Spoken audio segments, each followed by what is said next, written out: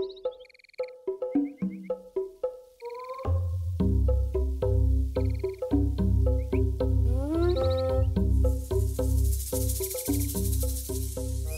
country has its sights and its sounds. Some are seen and some are hidden. The Gambia Uncharted will be looking at the rough, the rugged, the remote parts of what make up this beautiful flat land we call ours, our home, our country, the Gambia.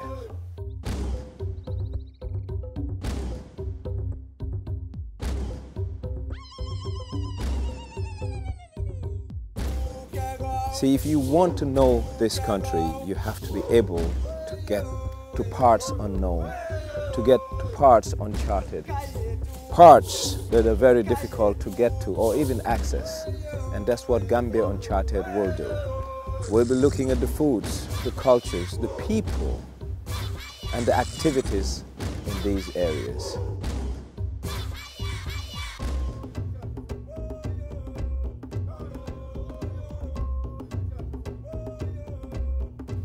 Welcome to my Gambia, the Gambia I know, the Gambia I love, and the Gambia from the vantage point of my lenses. A rugged explorer, an explorer who wants to see the country in a different light, the country that most don't see, the landscape that most don't know about. And that's what I will venture into, and that's what I will show to the world. Follow me. Gambia is Uncharted.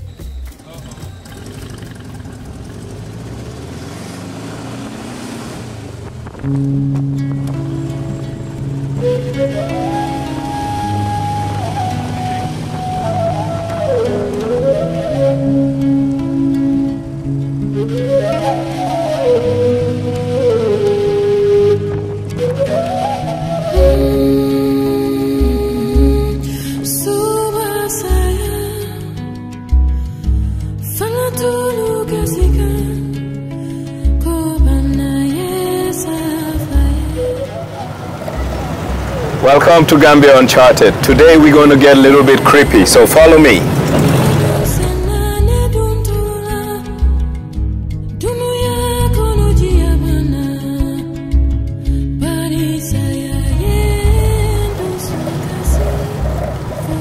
Alright, Kachikali, here I come. And today I'm visiting the Croc Pond. We will be at the Croc Pond trying to show for Gambia Uncharted what this place has to offer. So follow me as I get in.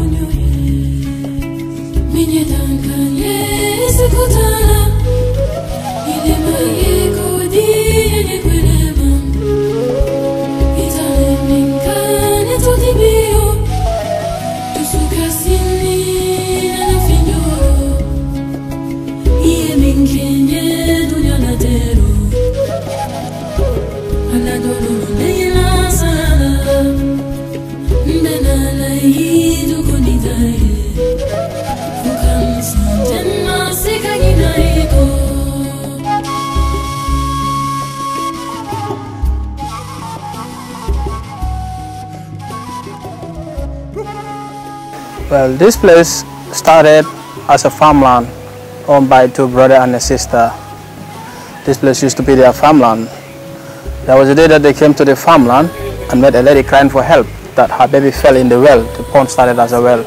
So one of the brothers get into the well, get the baby and gave it to the woman back. Then that the same woman went. The following day she came again and told them that, look, me, I am not a human being. I am a spirit. I'm trying to see how much can you guys help towards someone's problem. You guys have this place and it is well blessed by God, but you never know the benefit of this place. Where my baby fell in could help out to sort out people's difficulties, and there are two little crocodiles in this well here. If you put your eye on it, it will be benefiting from one generation to another generation of yours. So since the man and the woman mentioned that to them, then she told them the benefits of the place as well, that it will help people like a barren woman, so people who have problems getting babies. If they come here, in most cases in God's will, if they do their prayers, God will answer their prayers in most cases, and which is almost like 80% successful. It's not 100%, but at least 180% successful. It's not only about babies also. Some people came here because they need success in their business, promotion at their job site, politicians looking for wife, husband, sick, students, they came here. It is of different purpose if you have the belief, that's what matters. So it's a spiritual place, basically. And a lot of people felt like their prayers have been answered. But then again, okay, I see this place also as a touristic value for the Gambia. I mean, tourists visit countries because they want to see the sights, the culture of the people. And I think in terms of Gambian culture, this is one of the most important places in our history and folklore. Wow, amazing. This is just so amazing. And I guess this is what makes Kachikali, you know, not only a sacred site, but a special site, because not many places around the world will I dare to come close to a croc. We all know of Steve Irwin, the Australian croc man. He was killed by animals he thought that were tamed. But for one reason or another, the crocs in here in Kachikali, I won't say all crocs in the Gambia, the crocs in Kachikali, for one reason or another, are so tamed, they can cohabitate with humans in a very, very peaceful manner. And this, for me, is mysterious.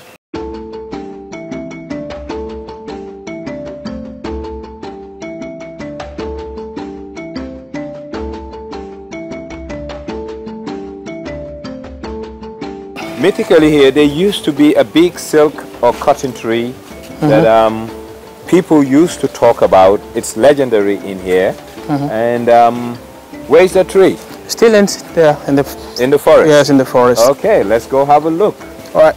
And what was the purpose of the tree here as it relates to the place? Is it sacred, or what's it about? It is a sacred tree anyway.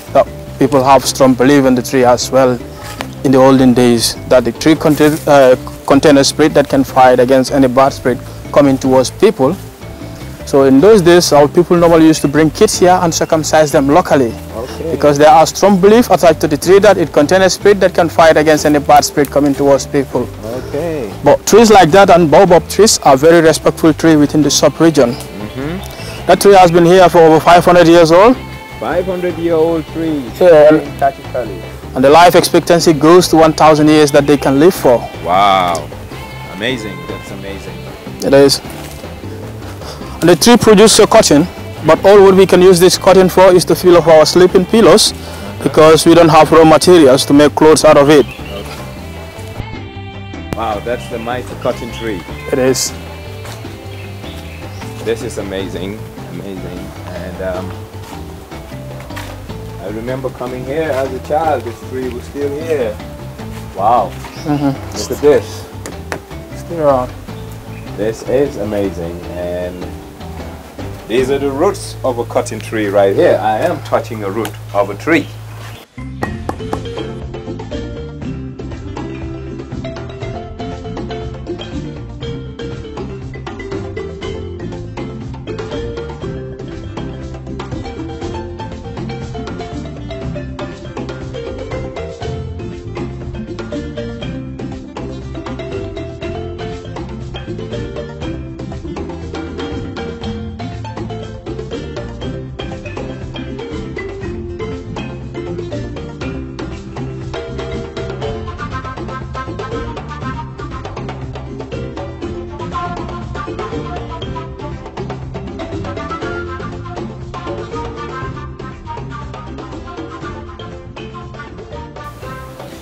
Amazing, breathtaking. This is nice. This is the Gambia that a lot of people don't see, a lot of people don't know. And today I'm at the Kartong Reptile Farm, or the Gambia Reptile Farm in Kartong. And in here, I mean, they have all kinds of reptiles and all kinds of little animals. So I'm pretty happy to be here.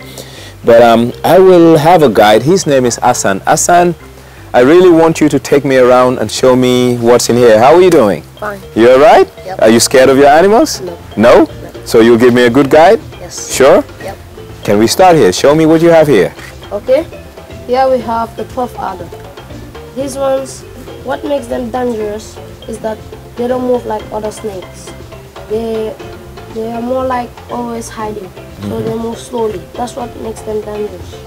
They don't move like most of the other snakes. They move more like a worm. Like Wow. contraction and extension of the belly. So they're constrictors. No, they are not constrictors. They have venom. And they're normally found around leaves, because if you look at the color of the snake, it mimics dry leaves. I mean, if you look at these leaves relative to their skin texture and color, it's very close. Yes, that's why they use it for hiding on the dry leaves. Okay, okay. And they're very common in Gambia. Very common. Here we have the egg-eating snake. Mm-hmm. They eat eggs, and what else? They eat only eggs. Only eggs. Yes. Wow. That's why they have no teeth. Okay. Amazing, amazing. So they are the most harmless snakes you can find in Gambia. Wonderful. And these are nice. I like ooh, okay. And how old is this snake? This one here must be maybe 1 year and a half. A year and a half. Yep. And you feed them with eggs? Yep. And they know how to crack the eggs, or you have to do it yourself? No, they swallow the whole egg and then they break it in the stomach. Okay. And how often do you feed them? Well, most anytime we have some eggs, people bring them and we give it to them. Wonderful, wonderful. That's nice, but chicken eggs are too big for them. Well, they are quite incredible. They can eat eggs 4 times the size of their head. Are you for real? Yep. So this one can swallow a chicken egg? Yep. Can swallow it completely. Nature and its awesome, awesome hidden gems. I mean, I never know that a snake this size with a mouth this wide can swallow a whole chicken egg. That is amazing. Actually, there's 2 kinds of them. Oh, there's 2 kinds. There's an, okay, all right. All egg-eating snakes, but they have different colors. All right. This one here, so it's a baby. That's a baby. So this is maybe about a few months old. Yep. All right. And they shake it. How often do they do this? Well, every year they change their skin. Once, twice? Well, anytime when the rainy season is ending, they change it every year. Okay, okay. And about the skin, some Gambians believe that if you cut a few part of the skin, you put it in your pocket, you'll be very rich. Money, money, money. See, these are some of the things that Gambians are so used to. We have a lot of practices and a lot of traditions that we have inherited from old. And people really tend to equate money and snake fleece. But that's what it is. Beautiful. Well, here we have some herald snakes, and if you check well, you'll see them hiding always there. Wow. Wow. They love to hide. Yep, they're always hiding. Mm-hmm. See?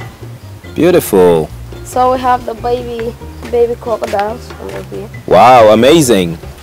How old are these? Well, for the big one, I think maybe 2 years or something like that. But the small one is 1 year. 1 year? Yep. And what do they feed on right now? Right now, we give them sometimes fish and sometimes frogs from time to time. This one here, see, sometimes. Wow, amazing. And the skin, whew. Yep. And these are different from alligators. These are crocodiles. Yep, they're different. They're different. See, I like the environment in here. There's a lot of nature, and I guess you have different type of reptiles. Wow, amazing. That's a big boy. What's this? This one is the Nile monitor lizard. It's a monitor lizard. Yes. Okay, they're very fast though. Yes, very fast. On ground.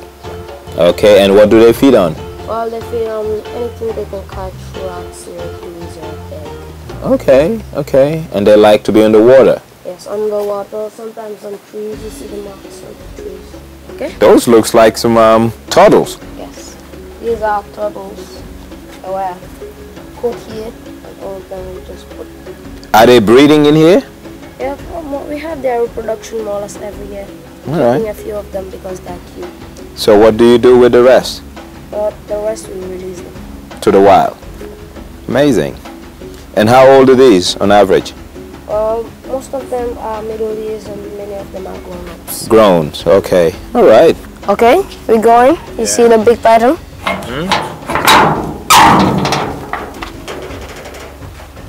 You can come in.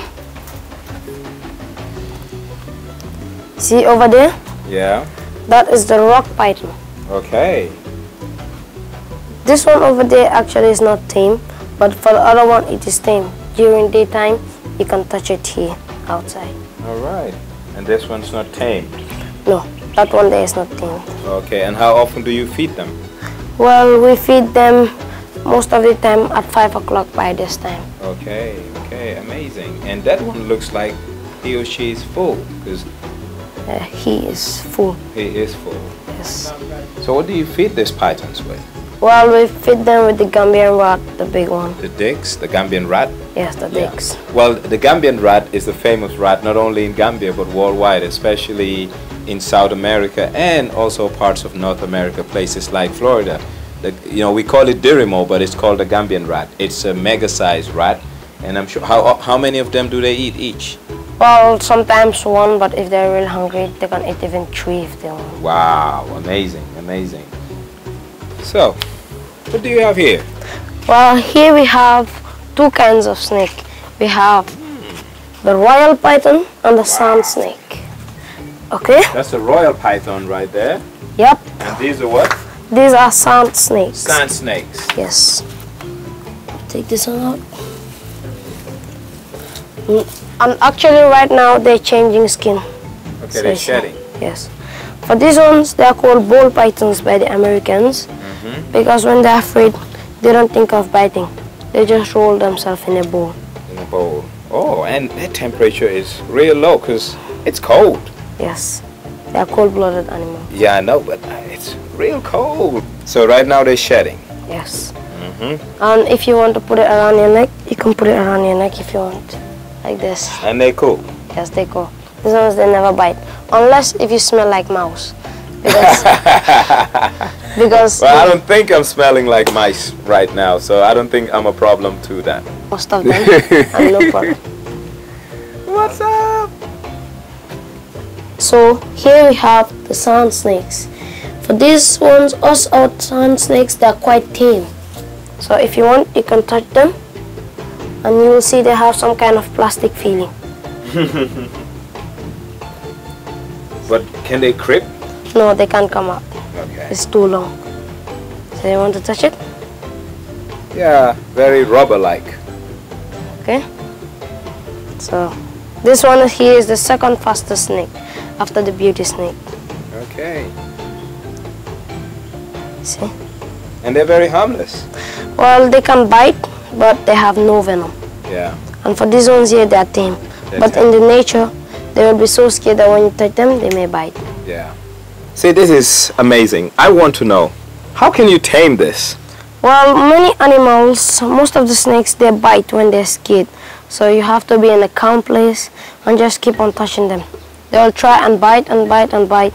When they get tired, you touch them, and then another day the same thing for many days, and then they just get the use of you touching them. Ah, that's amazing, because this is nice. I'm just so in love with this, and I like it. And honestly, I think this is one way for Gambians to get close to nature, because I'm just looking at the environment. Everything here is peaceful, and everything here is in harmony. The nature is in harmony, and these snakes are at peace, and they're at peace with me. So I just so love it. This is amazing, amazing. This is a nice little jungle. I mean, I'm just so in love with this. I like this. And it's calm and peaceful in here.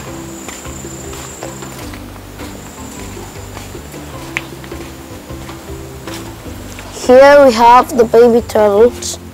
And you see? It is the babies of the first turtle you saw. Oh, okay. And these are flippers. They're not... Yes. These are sea turtles. Yeah, no, actually they are river turtles. River turtles, okay. So if you want to hold it, you can hold it. Amazing. And how old are these? Well, these ones, they are 3 months. 3 months old. Okay. What are these? These are land crabs. They feed on many things, anything they can eat on. But many Gambians don't eat them because they say that they feed on feces. That's why. Yep. Anyway, I'm so used to seeing them, especially in the swamps. Yes. They're very prevalent in the mangroves, and I think in Wolof they call Nyang and I forgot the other name. Don't hop. Don't hop. Ah. Yeah, I've heard that word before growing up. But these are amazing. I like what I see, and they're living close to their natural habitat as it relates to how they would have been in the marshes. So amazing. Okay. Here we have the home snake. Home snake. What's a home snake? There are snakes I'm that... a bit ignorant as it relates to snakes. These snakes are always found inside of houses. That's why people call them home or house snake. So they go under your bed and things like that? Yes. And that's because they feed on the mouse. Okay. They're That's like why. mice. Yes. Alright. This snake looks small. Yes. But as a child, I know and I was told that this is a dangerous snake. Yes. How dangerous are these Well, this little snake, things? this snake, what makes it dangerous is that it feeds only on other snakes. So we know that snakes that feed on other snakes, they have quite a potent venom. So that's a neuro. This can affect your brain when they bite. Well, if it bites you, you may need a small amputation. Do you have like antidote in here? Well, here we don't have it, but it was said that in MRC there are some of them. There's some antidote. Okay. It's a baby turtle. Yes. How old? Well, this one here is 11 years, Wow. but it can grow to 150 years. I know, because I've seen them big. And this one is the second biggest turtle you have in the world, after the Galapagos. The Galapagos Islands, yeah, they're turtles. And what's the name of this turtle? Jaukelon sulcata.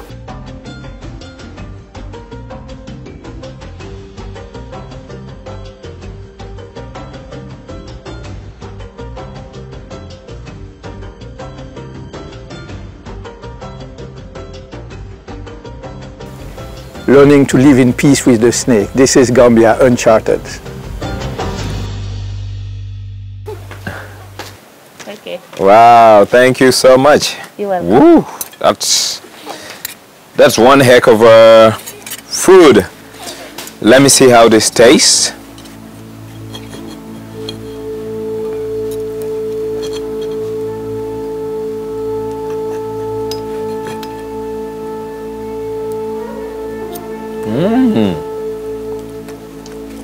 This is nice, man.